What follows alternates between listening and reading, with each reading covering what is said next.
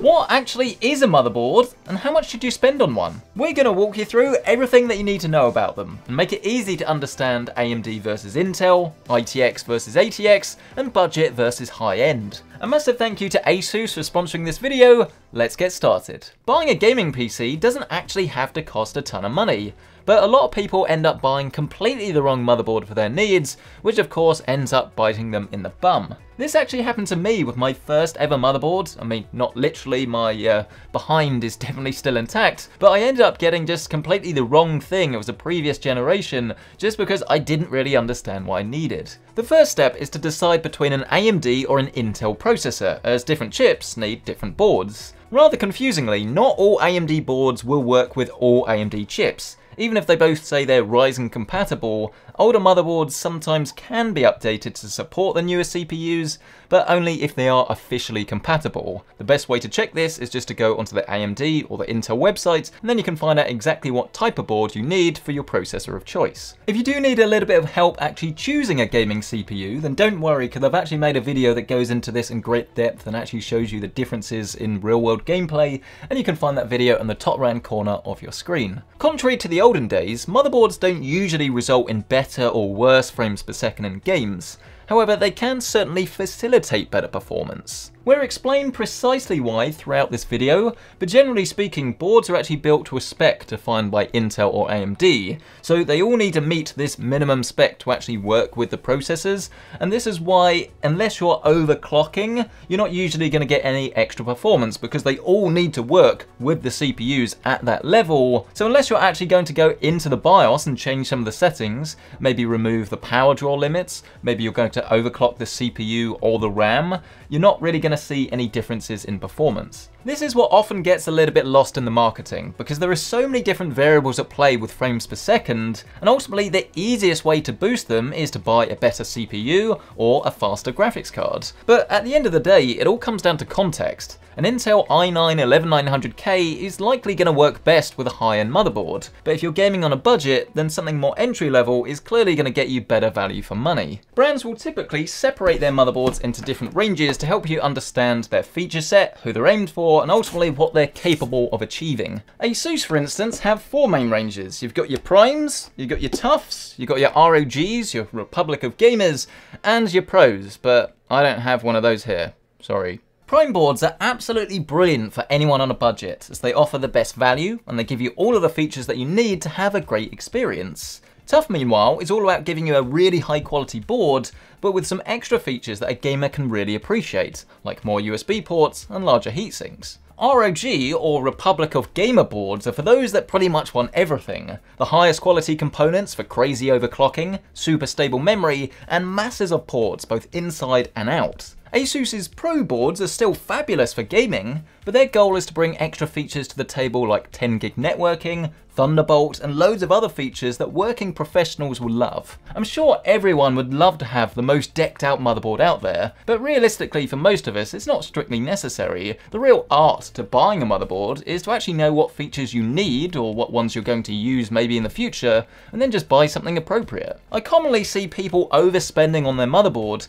but then getting a cheaper processor or graphics card to compensate, and ultimately this ends up lowering your gaming performance. You need to work out what motherboard you need, and then buy something that's appropriate without going overboard. Aren't you glad I left that in? Don't worry, I will tell you exactly what level of motherboard is best at the end of this video, but first you need to understand exactly what a chipset is. Well, put simply, the chipset acts as the platform for your entire PC to rest on, and this is what allows all of your PC components to actually communicate and work with each other. Every motherboard has a chipset, and the most common ones are B550 and X570 on AMD, and then B560 and Z590 on Intel. The newer ones are just around the corner. Each chipset will work with specific processors only, and it outlines exactly what features your motherboard has. The flagship Z and X chipsets have the best consumer features that Intel and AMD can offer, whilst B series chipsets offer a little bit less, but also cost less. Intel only supports CPU overclocking on Z and X series chipsets,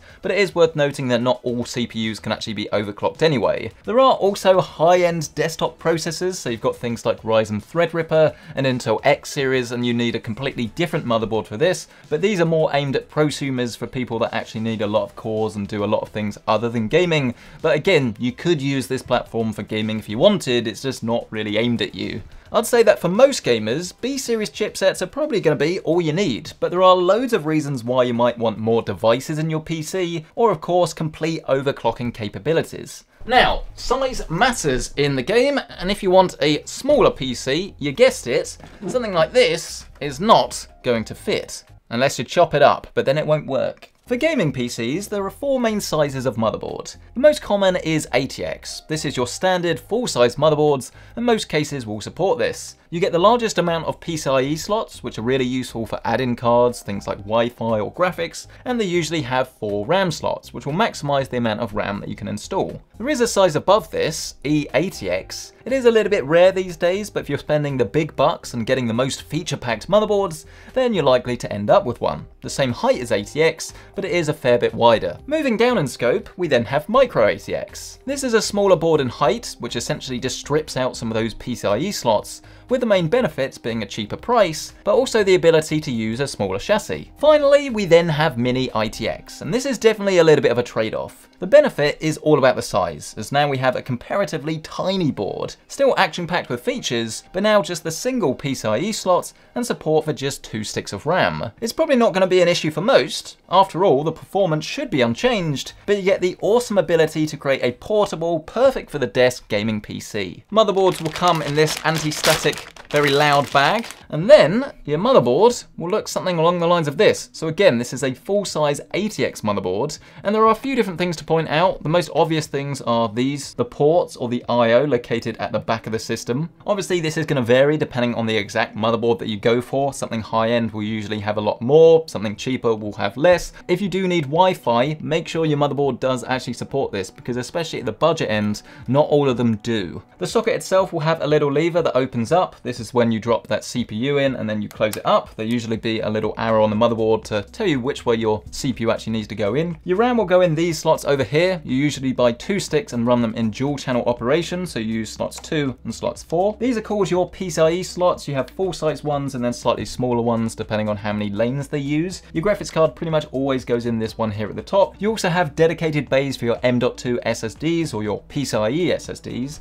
These go here at the top, or on this motherboard you've got another one down here at the bottom. Again, this number will depend on the exact motherboard that you go for, and higher-end motherboards do actually have these thermal heat sinks that can help your PCIe SSD from thermal throttling. All of these SSDs and add-in cards talk to each other via PCIe Express lanes. This is one of the big differences between high and low-end chipsets, as you get more lanes that allow for more connections. Not all lanes are equal though, as faster Gen 4 and soon to be Gen 5 PCIe Express lanes support even faster data rates. That not only mean faster graphics cards and SSDs are supported, but also more internal headers and ports on the rear I/O. The chipset itself is a real physical thing, and it's usually located here underneath this thermal heatsink, and you'll notice that there are other heatsinks on this motherboard as well. Most notably up here, we've got quite a big heatsink. Why do we need this? Well, this is where the VRMs, or the voltage regulation modules, are actually located, because your CPU needs power and it needs to be very consistent, and the higher quality the motherboard, the better power delivery you're going to get, and in theory the better overclocking you're going to get. So we've got 2 rows of VRMs here, but then next to them and scattered throughout this motherboard actually, you'll find a load of these things. These are called capacitors, and you don't really need to worry about them too much, but higher quality motherboards use higher quality capacitors, and their job is to essentially avoid any voltage spikes. They absorb energy that would otherwise go into your components and could cause damage. Of course, in order for your motherboard to actually work, you're going to need to connect this to a power supply. Your CPU is powered from the top left with these CPU connections. Then for the rest of the motherboard, you have this 24-pin ATX connection, and this will send power, as I say, to the rest of your motherboard. This is actually good timing because I've just taken taking apart a system last night and I removed one of these, a SATA SSD. It has a SATA connection on it. If you want to plug this into your computer, you do need to use these SATA ports down here. It's not quite so relevant anymore, but again, on higher end systems, you guessed it, you usually get more ports. As for the rest of it, this is where things do start to get a little bit on the small side. We'll start at the top. This is where you have a lot of your fan connections. So for your CPU fan and any case fans that you're using, you also have these little RGB headers as well. Some of them have 4 pins, some of them have 3, depending on whether it's old school or newer addressable RGB. Then moving down, you have all of your USB connections. This very large one is USB 3. Then below it, you have USB Type-C that you need a pretty modern case to actually be able to use. Here you have all of your front panel connections. So you've got your power switch, reset, and any LEDs. There is sometimes a little speaker bracket here as well. These are really easy to get mixed up, so this is where the motherboard manual comes in handy, as you'll know exactly which ones to plug in. Moving to the left, here you have your USB 2.0 ports. A feature I absolutely love is this, an error code readout display, and this tells you exactly what's wrong with your PC if it's not working properly, which is really useful. Is it the RAM? Is it graphics? If you go for a more entry-level board, then it will still tell you what's wrong, but it's a bit more limited. To the left of that, you then have HD audio, and this goes again to the front panel. This is what allows you to actually hear anything when you plug your headphones into your case. And then better boards will actually have a proper audio chip on board. Shouldn't pick up any static and will give you a better quality audio solution, assuming you are using an analog headset or analog pair of headphones. Almost forgot, and it is important, one last thing to bear in mind is that if your PC doesn't boot, it really will help to clear the CMOS. Sometimes you'll get a button on the back, other times you won't. So like with this motherboard, you have to jump 2 pins when the PC is completely off, disconnected from power. You then wait about 5 seconds, and then when you turn your PC back on, it actually resets the BIOS to the factory settings. So if you've got issues with an overclock or maybe your RAM's being a bit funny, then that will usually fix it. Right, that really was pretty in-depth now, wasn't it? That is pretty much everything that a PC gamer needs to know about their motherboard and a whole lot more. And I said at the start of this video, or midway, that I would tell you which sort of motherboard is going to be best for you. Obviously, that answer is going to depend on what you want to do with it, because if I was buying a motherboard tomorrow for my personal PC, I'd probably look at something quite high-end, probably like an ROG Hero or a Strix, something like that, because I love having all of the extra features, and ultimately I do use them. I expand my PC. I've got loads of Gen 4 SSDs, and all of these things, it would be really useful for me, but not everyone needs all of those features. If you're just building a budget gaming PC, then something... I've only just noticed it was upside down. Then something like one of these Prime boards, while they're not going to have all of the features out there, they are going to work and give you great performance at being a gaming PC. The way I see it is that a gaming PC is all about gaming performance, and maximizing that whilst buying a high quality compatible motherboard should be your absolute top priority. The most common issues that I have when building gaming PCs with slightly cheaper motherboards is that maybe you're using a case with USB-C, but then it doesn't actually have the USB-C header on it. If you want to use Wi-Fi, like I do for all of my PCs that I build here, if you've got to go out and buy an add-in card, then that's extra money and ultimately extra mess that you didn't really need to have in the first place. Exactly the same thing with the audio chip, the number of USB ports, overclocking capabilities, etc, etc. Work out exactly what you actually need from a motherboard and then buy something that is appropriate. If you want to learn more about any of the motherboards that were featured in this video and see if they'll fit into your rig, then you can find them linked down below with my Amazon affiliate links. But thank you so much for watching. Let me know what you use and what you'd buy in the comment section below. Smash that like button, get subscribed, and I'll see you in the next one.